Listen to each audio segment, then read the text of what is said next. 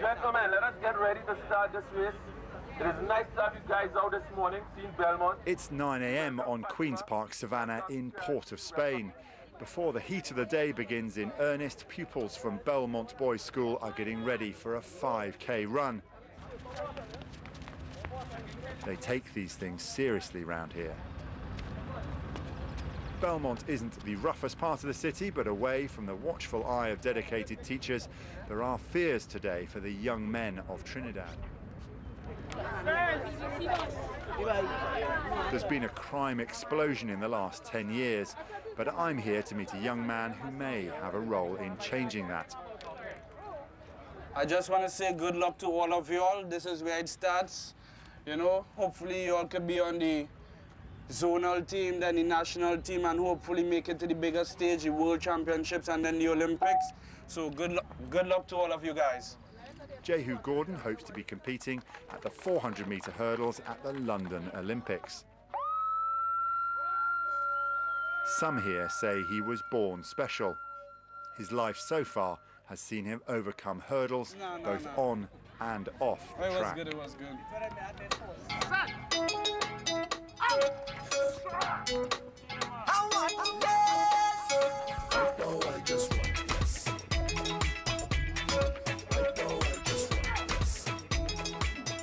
I know a lot, and some have died already. You know, shootouts, some are in jail.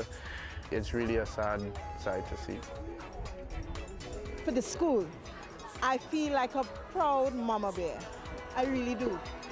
Knowing where he had come from, you know, his beginnings, I feel really, really proud. We need people to look up to. These kids need someone to look up to, and we hope that we can get more athletes coming out and being heroes.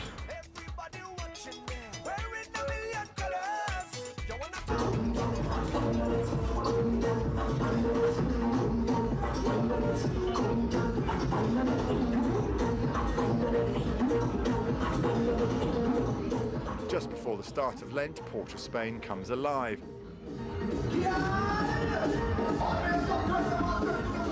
The definition of carnival is farewell to flesh, although these days the original meaning seems to have slipped most of these revellers by.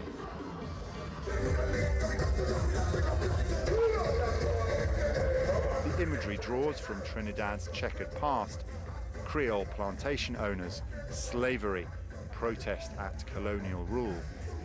It's a chance for a nation to let its hair down, party like there's no tomorrow, and forget about their troubles.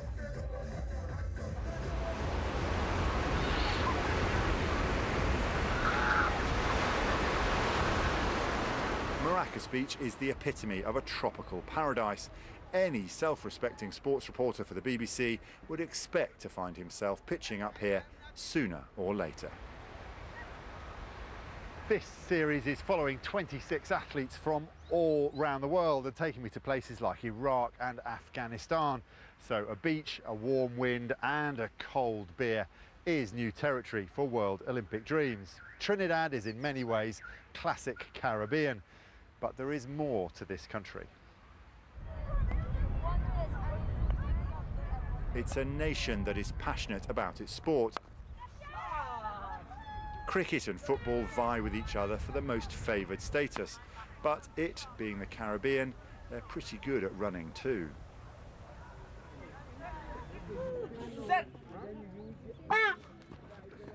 Just 19, Jehue Gordon is one of Trinidad and Tobago's brightest hopes for the next Olympics in London. He's a 400-metre hurdler, although a recent operation on his foot means that he's breaking into training gently at the moment.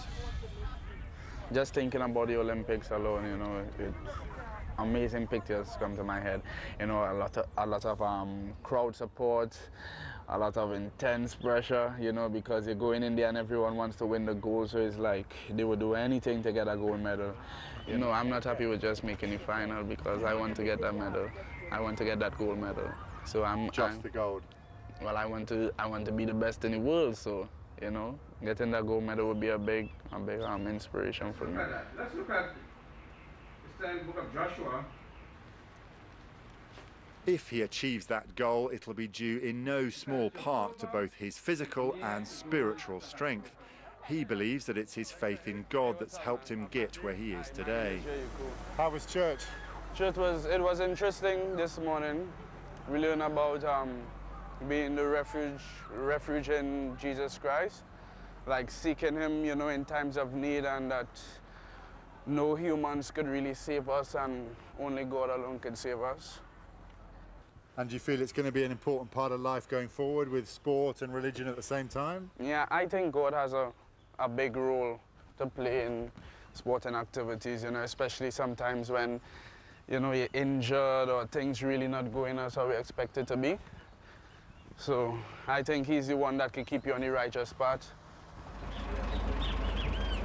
In order to get a better idea of where he grew up, we decide to go for a Sunday drive. And in these parts, that involves a classy Jeep and a driver with a head for heights. It's spacious enough. That's good.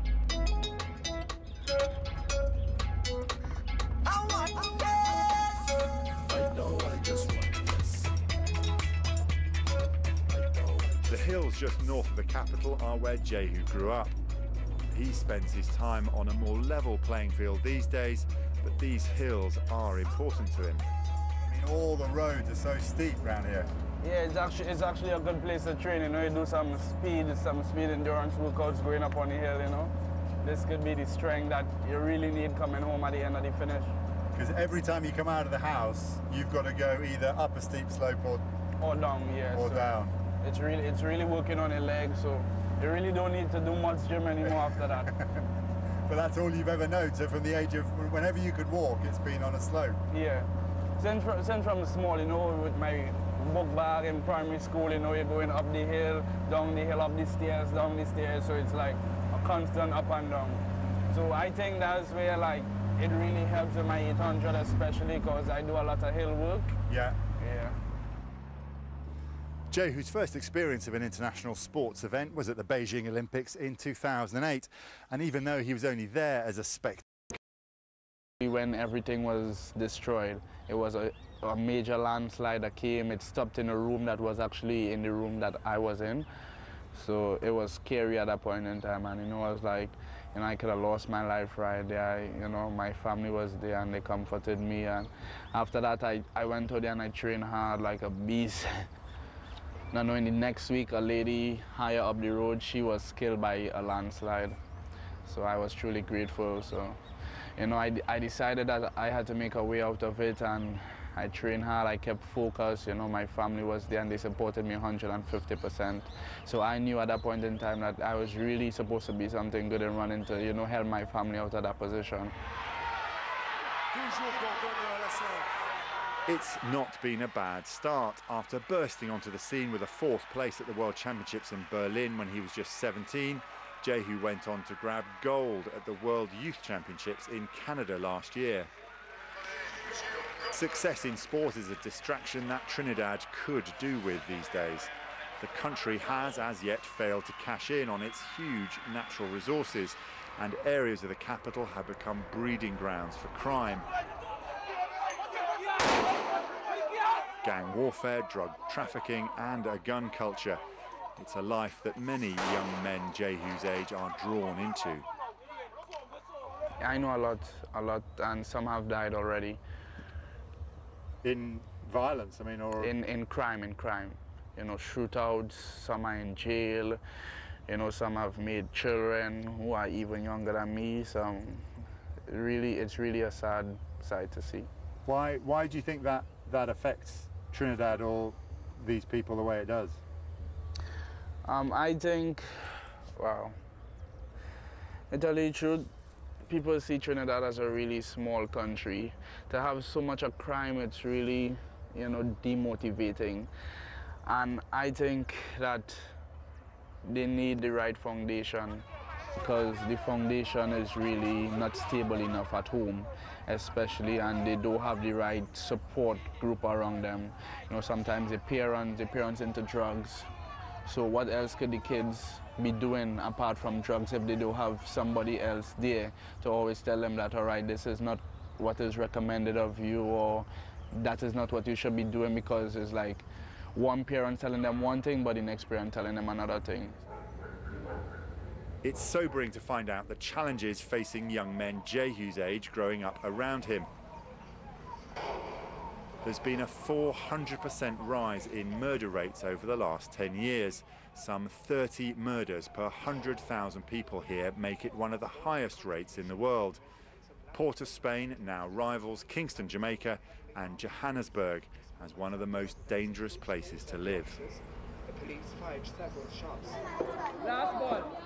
So what has kept Jehue on the straight and narrow? A visit to his school should give us some clues.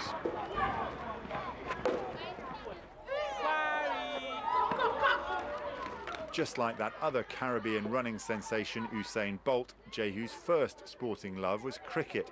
He first picked up a bat here at Maraval Roman Catholic School. But did his first PE teacher have him down as a sportsman from the start? Yes. What I was afraid of though, how should I say, his stature, he was very slim. When he said, "Miss, I will do it," like run the 800 meter, I said, "Are you sure?" I doubted myself and I doubted him at the time. But when he pulled through, I saw that, okay, don't judge a book by its cover.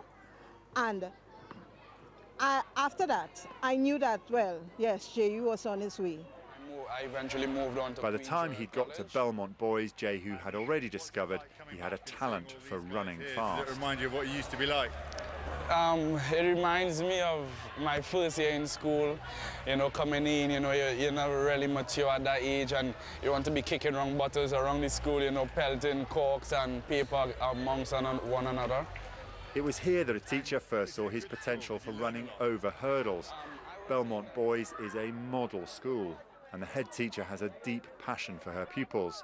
So how does seeing an old boy doing so well make her feel? Proud. I look at his fluidity, I look at how he leaps over those hurdles, and I am very, very, first of all, I'm envious. I wish I had that kind of talent for myself, but also I think that he has come such a long way from before, when he was just a kind of, you know, trying to find his way, and now he's really confident, so that I am proud of that growth. I'm proud of how he has developed as a student, as a person of Belmont Boys Secondary. You don't need to go far to find what she's talking about. Belmont is a suburb known for its crime rates. I met up with Trinidad and Tobago football legend Brent Sancho. See you. And when you're with a local hero, you've got to try the local food. Yeah, best doubles in Belmont, all over town, everywhere. Right, no mango. Right. Nice. Yeah. So you usually wrap it. Treat me gently. Yeah. And some mango sauce. Yeah, all I season. I think you had to worry about show it. you how to hold it. Put out your hand so flat, take that finger, and pull this onto your hand. Right. Now I've learned something. I didn't know you hold it. Now how do you eat it? Promise you won't be. You haven't stitched me out? Nah. Now she come, nice. Oh, that's nice. It's very tasty. Yeah. Sancho's made it to the top in his sport and knows just how lonely that journey can be for athletes in Trinidad.